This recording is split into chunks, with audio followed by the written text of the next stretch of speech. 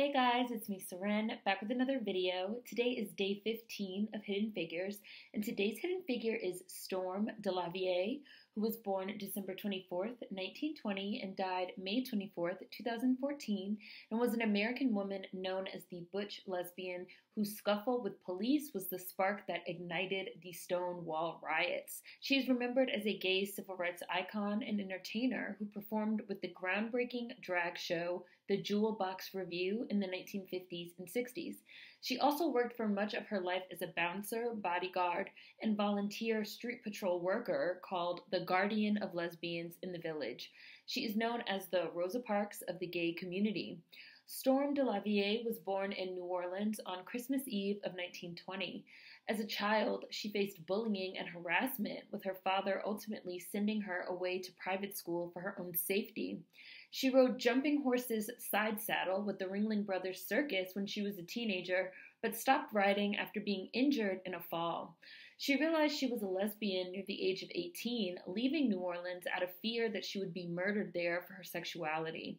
She moved to Chicago, where in the 1940s she began to sing and perform as Stormy Dale while dressed as a woman.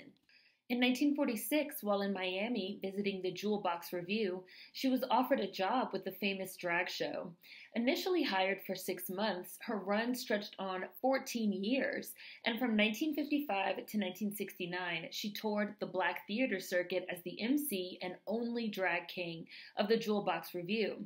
The Jewel Box was North America's first racially integrated drag revue, and it regularly played the Apollo Theater in Harlem as well as to mixed-race audiences. She performed as a baritone in traditionally masculine attire, often wearing tailored suits and sometimes a mustache that made her unidentifiable as a woman to audience members. Performing under the name King Storm, DeLarverie is considered one of the first drag kings with a highly influential drag style. She preferred to dress androgynously offstage as well, and was photographed by Diane Arbus in three-piece suits and men's hats.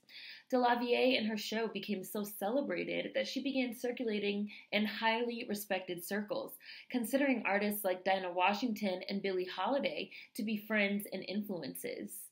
On June 28, 1969, a scuffle broke out at the Stonewall Inn between police and patrons of the notorious bar.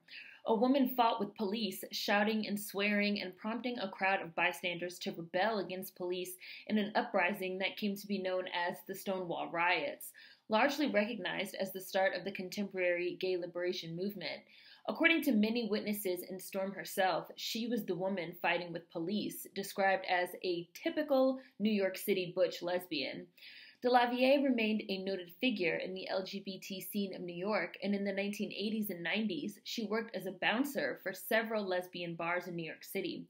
She was a founding member of the Stonewall Veterans Association, holding the offices of Chief of Security, Ambassador, and eventually Vice President. DeLarverie would also continue to sing and perform at charity events and fundraisers around New York for battered women and children and victims of violence and domestic abuse. For decades, DeLarverie also served the community as a vigilante called a lesbian superhero and volunteer street patrol worker.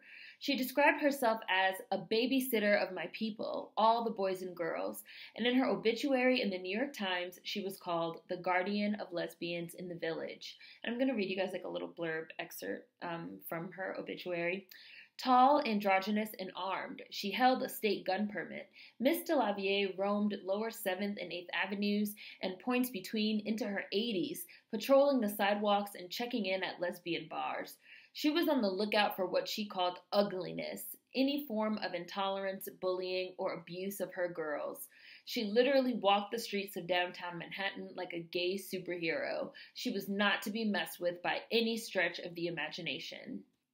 DeLarverie suffered from dementia in her later years, and from 2010 until her death in 2014, she lived in a nursing home in Brooklyn.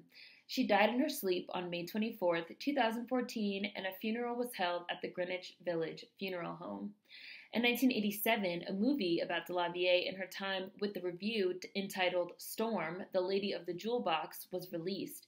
On June 7, 2012, Brooklyn Pride honored Storm at the Brooklyn Society for Ethical Culture. And in June 2019, DeLarverie was one of the inaugural 50 American pioneers, trailblazers, and heroes inducted on the National LGBTQ Wall of Honor within the Stonewall National Monument in New York City. It is the first U.S. national monument dedicated to LGBT rights in history.